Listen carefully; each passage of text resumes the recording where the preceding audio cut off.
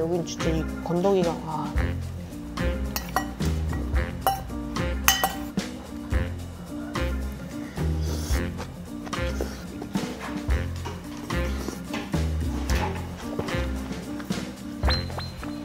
이게 밥도둑이야. 엄청난 밥도둑.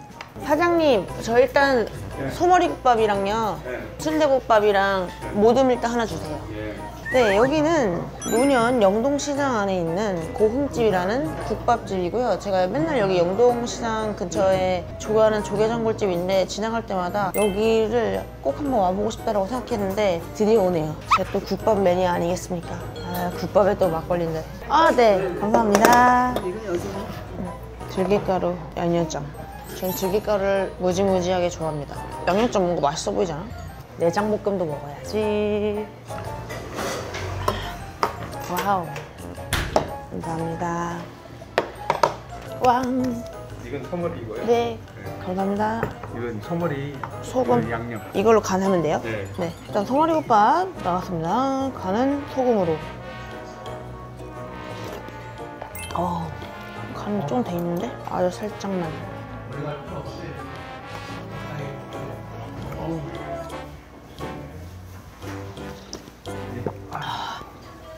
좋다. 역시 사람은 국물을 먹어야 돼.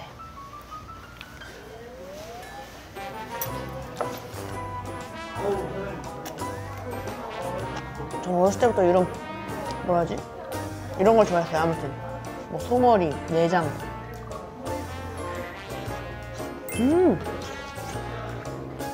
엄청 쫄깃쫄깃해. 약간 도가니 같아요. 내 주변에 이런 거 못 드시는 분들도 꽤 계시더라고요.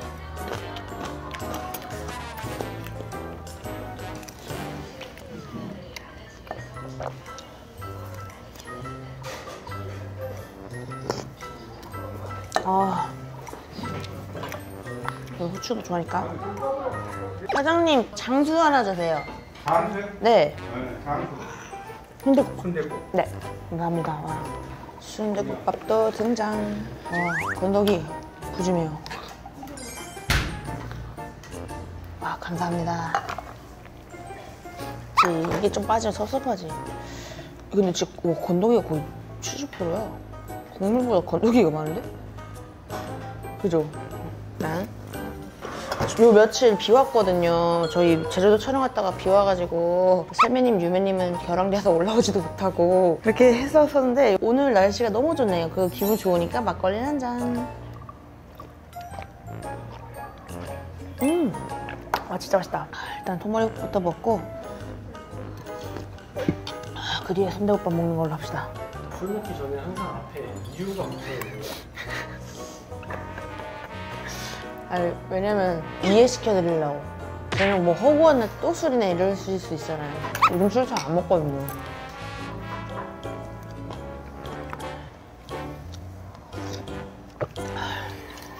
국밥은 말아야지.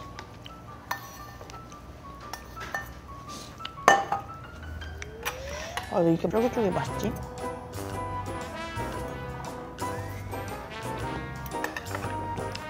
도가니탕 이런 것도 진짜 좋아하고. 또 뭐가 있나?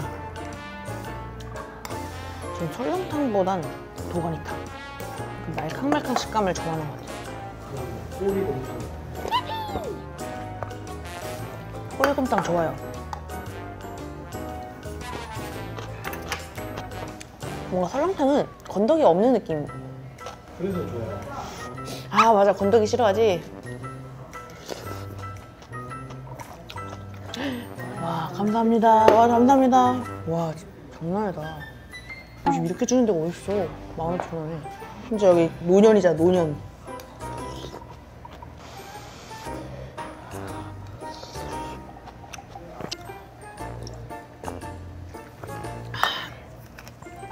모두 한번 먹어볼까? 저는 일단 간부터. 간. 쭉 찍어서. 꼬부해. 저는 이런 딱 집 앞에 있으면 진짜 단골 될 것 같아요. 이제 그 멘트 금지해야 돼요. 집 앞에 없잖아요, 근데. 순대도 엄청 쫄깃쫄깃해요.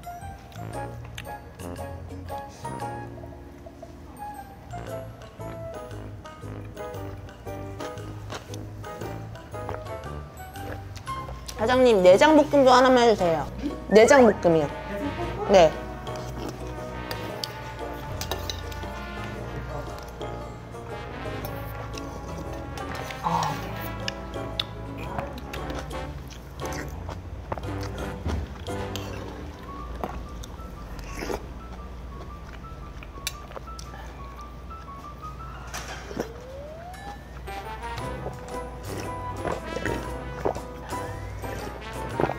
구수해.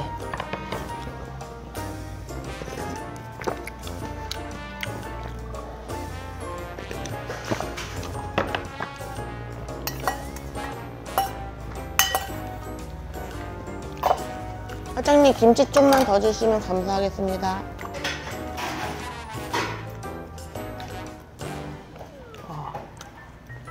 냄새가 안 나요. 엄청 진하네요. 이거 막창. 내가 제일 좋아하는 게 이거거든. 이거 제주도 방언으로 창도름이라고 하거든요. 막창 삶은 거. 근데 내 동생은 어렸을 때부터 이 국밥을 먹었어요. 근데 이게 약간 조금 냄새나면 고난이 도란 말이야. 좀 기름지기도 하고. 그래서 맨날 공사장 그 아저씨들이 끝나고 오면 아이고 어린 게 그런 거 잘 먹네 막 이러면서.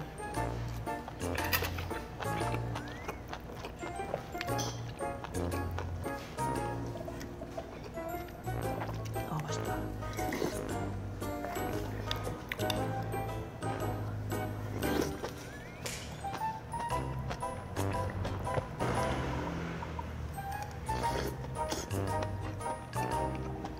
와 진짜 실하다.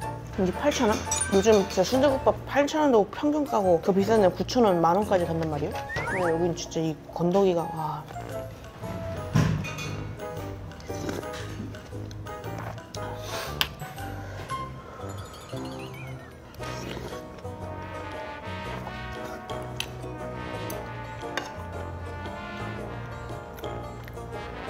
이게 뭔지 아는 사람. 이게 새끼고인가? 또 용어가 있었는데?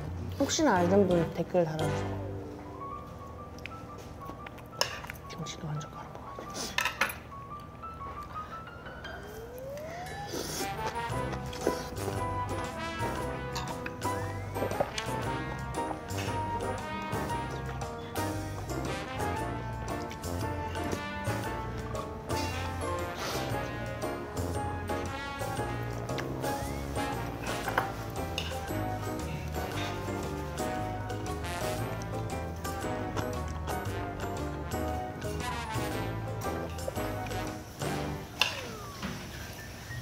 진짜 고소하고 맛있다.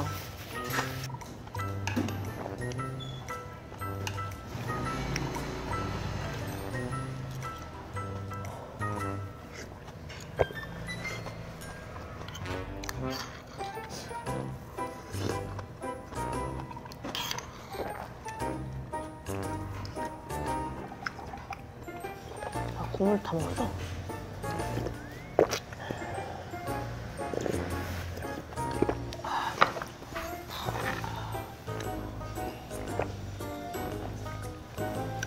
내장국밥 하나 먹을까? 아 감사합니다. 네?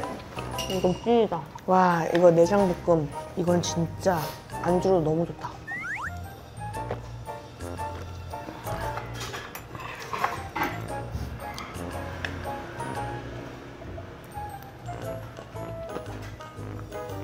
와 진짜 맛있는 제육볶음 그 양념 맛입니다. 진짜 너무 맛있는데?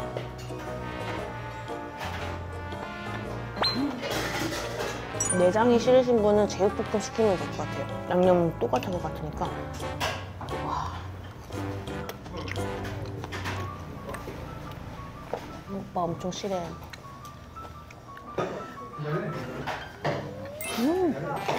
공깃밥 하나만 주세요. 와 이거 먹겠다. 진짜 맛있다. 진짜 맛있는 곱창볶음 그런 느낌.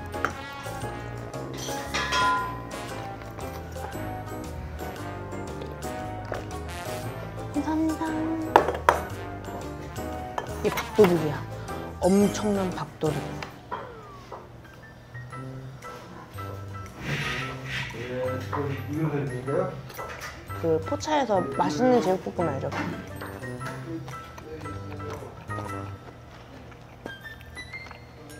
그 양념이요.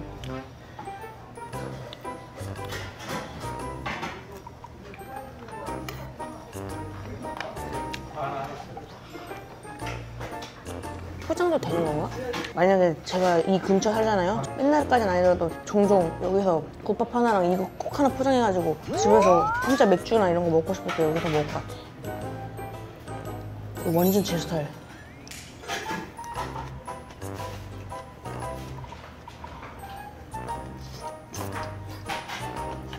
과한 게 없어. 달지도 않고 짜지도 않고 맵지도 않아. 삼박자가 완벽해.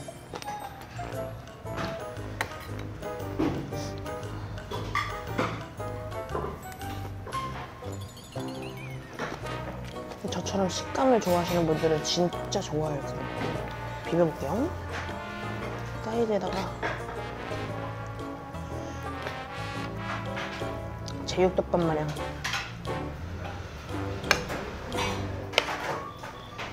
와, 이거지.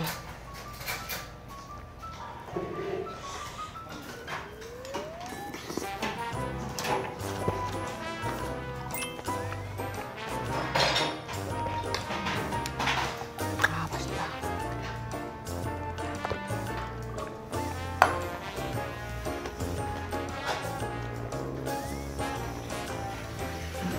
약간 진짜 더 곱창볶음 같게 하려면 이거 살짝 한 스푼 뿌려주면 돼. 그럼 약간 진짜 곱창볶음, 볶음밥.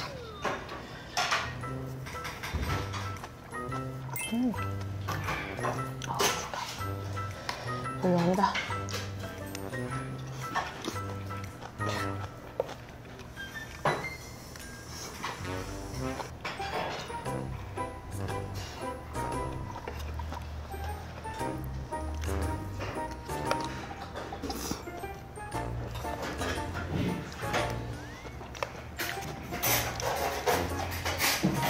이걸 이따가 국밥 나오면 같이 먹으려고 남겨둔 거. 이건 다 계획이 있지. 제 건가요? 주세요. 감사합니다. 내장국밥. 와, 이건 진짜 내장이다. 와, 이게 완전 내 스타일인데?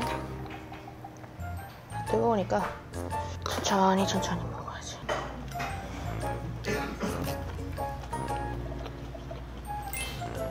진짜 맛있다.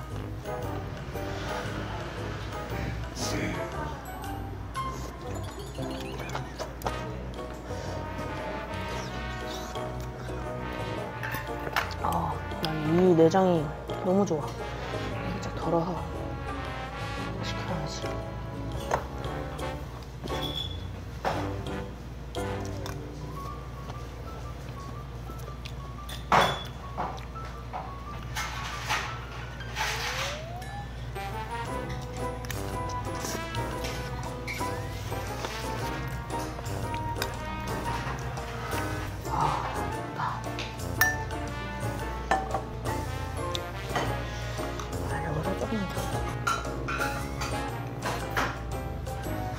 들깨 수제비, 들깨 칼국수. 혹시 맛집 아시는 분 댓글로 적어주시면 감사하겠습니다.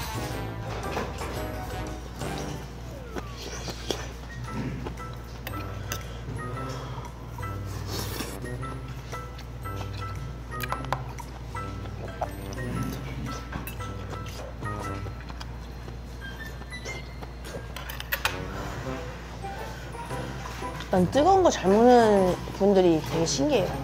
어떻게 이렇게 먹지?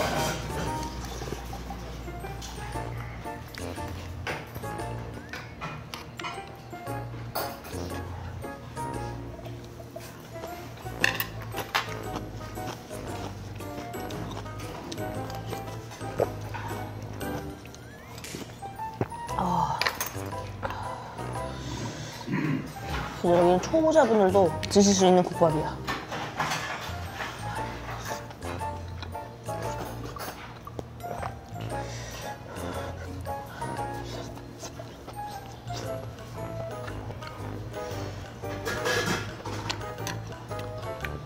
갑자기 궁금한 건데 선배님은 그러면 밥 최대한 몇 공기 먹어봤어요? 집밥으로 한 3공기? 집밥에 강한 남자. 명절 때 게장 있을 때 게장? 게장은 국룰이지. 그럼 게장이랑 먹으면 밥을 많이 먹는 이유가 뭔지 알아? 일단 게장이 배가 안 불러.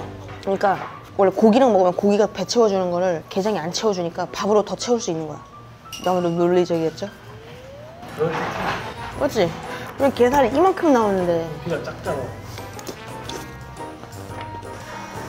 간장게장? 그걸 다 명절에 근데 게장도 있고 좋네요. 뭔가 깔끔하고 깨끗한 점심 한 끼를 먹은 기분이야.